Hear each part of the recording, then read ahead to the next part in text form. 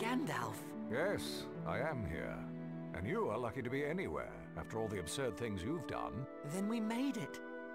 But we needed you, Gandalf. I was held captive by the treachery of Saruman the White, the chief of the wizards. But now I am free, and astonished that you brought the ring all this way.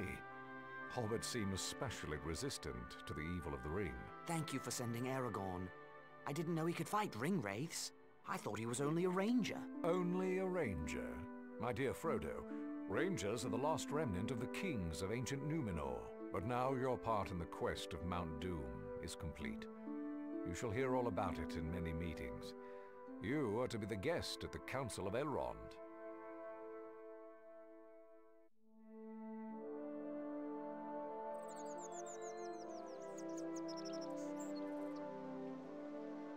My friends, this is the Hobbit, Frodo, son of Drogo. He has sacrificed much to bring the One Ring to Rivendell. Frodo, these are leaders of the free peoples of Middle-earth. Gimli, son of Glawin of the dwarf kingdom of Erebor, where the Dark Lord Sauron threatens invasion. Legolas, son of Thranduil, king of the Wood Elves. They fight Sauron's forces in Mirkwood Forest. Boromir, son of the Steward of Gondor. The men of Gondor suffer great losses to protect us all from Sauron's armies. Sauron's power is tied to this ring. We must carry it deep into Mordor and destroy it in the fires of Mount Doom. Destroy it? You would deliver our greatest weapon right to the doorstep of our enemy? We cannot use it. It corrupts all who bear it. The more powerful the bearer, the more dangerous they will become. I fear to take the ring to hide it. I will not take the ring to wield it. A dark riddle. Those powerful enough to enter Mordor dare not touch the ring. Powerful enough to enter Mordor? All the armies of Middle-earth joined together could not enter Mordor. A small force with stealth may succeed where a large army would fail. Elves have tried to join with dwarves against Sauron, but the dwarves prefer to hide in their dark caves counting their treasures. At least dwarves are not fleeing Middle-earth. But elves are sailing away to the safety of the West during our darkest hour. Enough! I say we use the ring as a weapon, for none of you is powerful enough to bear the ring to Mordor. I will take the ring, though I do not know the way. I think this task has been appointed for you, Frodo. If you do not find the way, no one will. You won't send him alone? No, indeed, since it is not possible to separate you from him, Sam Gamgee. Gandalf shall lead a fellowship of free people against Sauron. 9 walkers against Sauron and his 9 riders. Legolas shall be for the elves, and Gimli for the dwarves. For men there shall be Aragorn and Boromir of Gondor. For the remaining 2, I shall call for great heroes, like... Merry and Pippin! Hobbits are free people too! You cannot begin to imagine the danger ahead. Neither can Frodo. And neither can I. Even the greatest lords of the elves could not force open a passage through Mordor. I would rather trust Hobbit friendship than ancient power. Very well, then.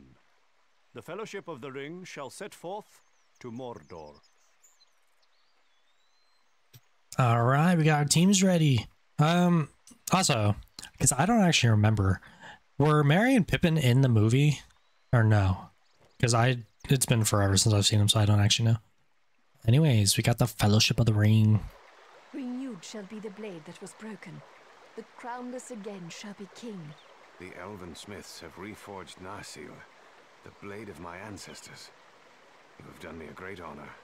You do us honor to carry it against our common enemy, Aragorn, son of Arathorn, son of the kings of Numenor. It shall have a new name. Andúril, Flame of the West. May it see the end of the Dark Lord, and then see you safely back to me, my love. You have my thanks, Arwen Andúmiel, and my love. My Govanum Melon. Alright. Oh, I want to apologize, by the way. I think last episode I called him Aragorn, but it's Aragon I called him, but it's Aragorn. Or 2 episodes ago, actually. Okay, what am I doing? Nothing, just talking to people. Anything from you guys? I mean, I pressed triangle, but I could have just missed him too. I don't know. Hello, Bilbo. It looks like we'll be going soon.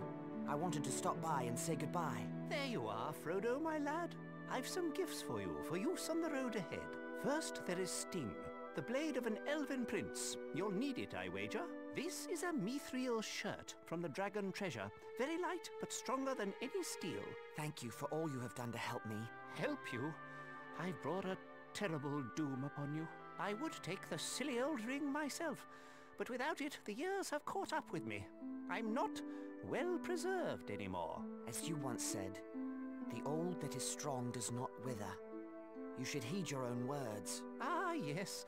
Take care of yourself, Frodo, and bring back all the news you can. I'm writing a book about your adventure. Take care of yourself, Uncle Bilbo.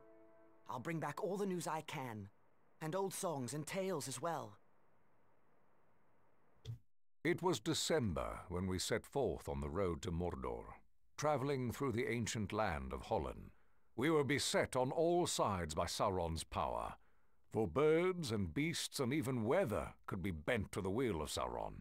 The Dark Lord hurled a raging snowstorm as we tried to cross the great mountain Caradhras. We forged on until an avalanche forced us to quit the mountain and seek another path. All right. Short episode, but that'll do for this episode. If you enjoyed, please feel free to leave a like, comment, subscribe. It would really help me and I would really appreciate it. Anyways, thank you for watching.